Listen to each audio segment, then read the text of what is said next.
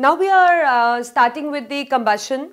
As you know that combustion is burning of any substance, particularly the fuels, or can be other than fuels also. So burning of any substance is called as combustion. So that means when we are burning anything, that means we are carrying out the combustion. Three conditions are required, like when we carry out combustion, three conditions are mandatory. One is the combustible substance. Second is the ignition temperature. And third is the the supporter of combustion, that is the oxygen gas. So that means whenever you need to carry out combustion, that means whenever you need to burn anything, you need to have three things. One, the substance should be combustible, that it should catch fire easily, because we do come across incombustible substances also. Incombustible substances are those which do not get burned. So the substance should be combustible, that it should get burned. It should get burnt easily, right? And moreover, it should have proper ignition temperature. Ignition temperature is temperature at which substance catches fire. So that means the proper ignition temperature should be reached, and you know that the substance should neither have too low or too high ignition temperature. Other than that, it should have a moderate ignition temperature, because if the substance will have low ignition temperature, then it will obviously create a problem in catching a fire, because it will catch fire very late. And if it will have have the low ignition temperature, then it will catch fire very easily. But if it has a high ignition temperature, that means it will catch fire very late. So we need a substance which should have moderate, that means neither fast neither slow, it should catch fire at a moderate rate. So that means proper ignition temperature should be reached whenever we are burning anything. Third, we want a supporter of combustion, that is the oxygen gas. We know that a gas that supports combustion is an oxygen gas, so there should be a supporter of combustion present. So these three things are required in the combustion. Now we encounter different types of combustions. We have rapid combustion, we have spontaneous combustion, we have slow combustion, we have explosive combustion, just depending upon that at what rate actually the combustion is taking place. First is the rapid. As the name suggests, you know, rapid means very fast. So in which the combustion occurs at very fast rate, such that a large amount of heat and light is produced in a short time. For example, suppose you burn a matchstick and you just bring it near the candle, then it burns rapidly. That means it catches fire very soon and a lot of heat and light is produced in a short span. Second is spontaneous.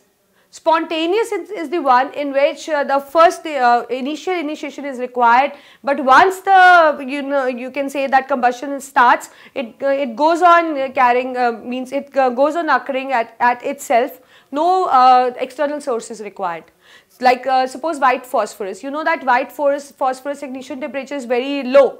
In summer it actually catches fire at room temperature, because in summers at room temperature normally its ignition temperature is reached. So once the initiation is required and then further initiation is not required, the combustion takes place by itself. So when combustion started doesn't require any further external source, then it is called as spontaneous. For example, I told you burning of white phosphorus, and it easily occurs at room temperature in summers. Next is the slow. As the name suggests, that means combustion is occurring at very slow rate, and that slow is approximately a moderate rate. Neither too fast, neither too slow. It is occurring at moderate rate, and in this slow combustion, you know that some of the fuel remains unburnt. That means fuel doesn't get completely burnt, some of the amount of fuel remains unburnt. Like you are burning coal.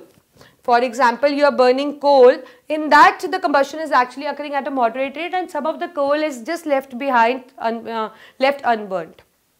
Last is the explosive.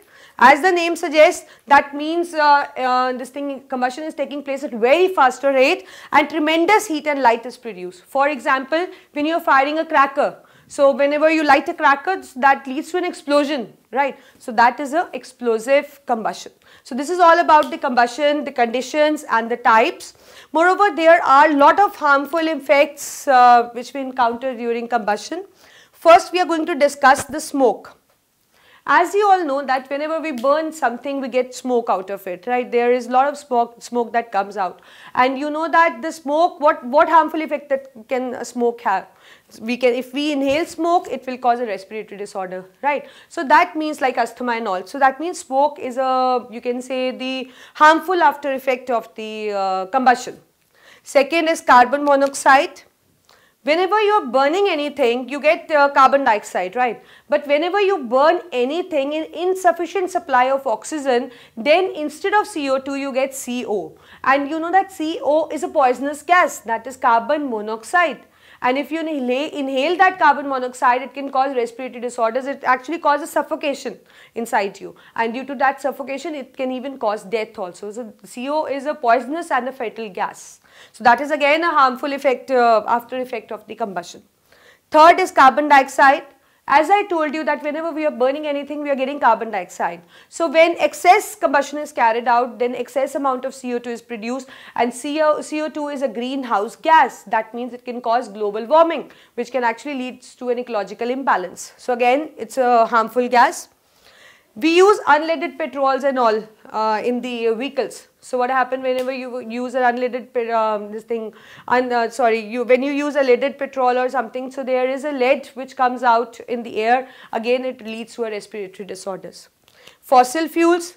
When you burn fossil fuels, then obviously there are certain oxides which get liberated like NO2, SO2, and you know that these oxides are the major cause of acid rain. This we have already discussed in the pollution chapter also, that they are cause of the acid rain, and you know that acid rain is harmful as it can destroy the crops also, and it can cause a monument cancer also. So that means a lot of things are involved in this case also.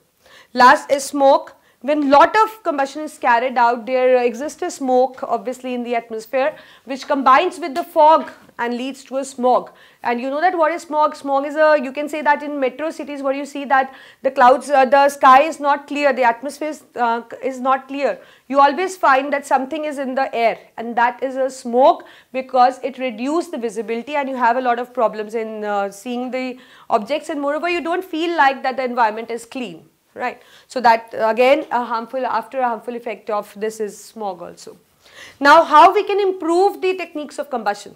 First, we can use good quality of fuels which get burned easily, which burn smoothly, which you can say produce lot of heat, which the unburnt, which do not produce any harmful gas, harmful poisonous gas. So this we can do by using a good quality fuel.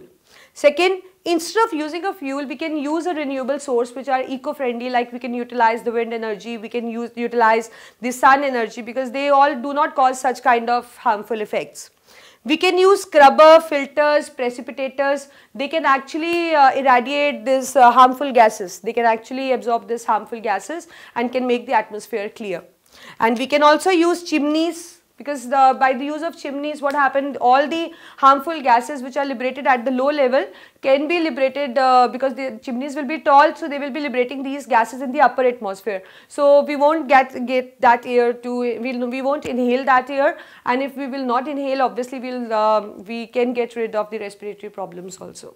So we can do all these, we can actually take into consideration these improved methods of combustion, that is the good quality of fuels. We can stress more on renewable source, we can use scrubber, filters, precipitators, and moreover tall chimneys can be used. So this is all about the combustion. I think you got it, that combustion is a burning of any substance, particularly the fuels, and three conditions which are required: types, depending upon the rate how the substance is catching fire, and harmful effects we have already discussed, and we too have discussed these effects in the air pollution also, and these are the improved methods which you can take into use when you are carrying out the combustion.